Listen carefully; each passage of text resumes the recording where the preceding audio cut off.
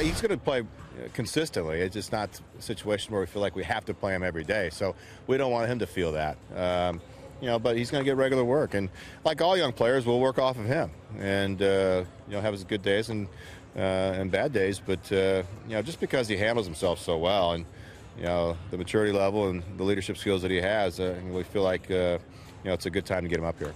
The one thing that you can never give someone in the minor leagues is what it's like to be in the big leagues, the speed of the game, how quick it is.